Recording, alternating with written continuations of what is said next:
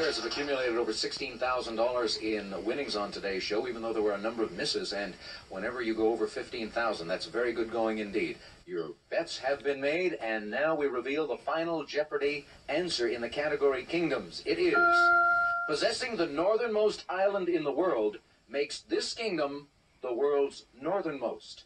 Good luck, gentlemen.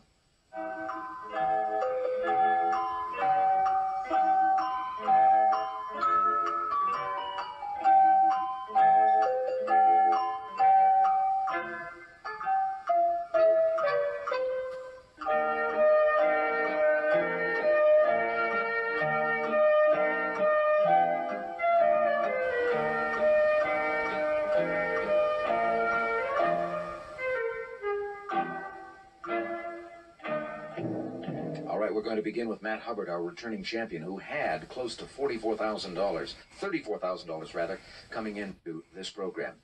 Let's see what you put down as your final Jeopardy question. What is, you had Sweden, you crossed it out, and you went for Norway. That's too bad, because that's wrong. Let's see what you wound up losing as a result. 4,200, all of it. Sorry, man. We move down the line to Bruce Rhodewalt. Bruce had 5,100, was in second place. What did you have as your final Jeopardy question? What is Denmark? Absolutely right. How much did you risk? 3,350, giving you 8,450. And now we go down to Rick Sinclair. He's tough to read. He's very, very quiet right now. Let's see if he had the correct question. What is Norway? We know that's wrong. How much did it cost you?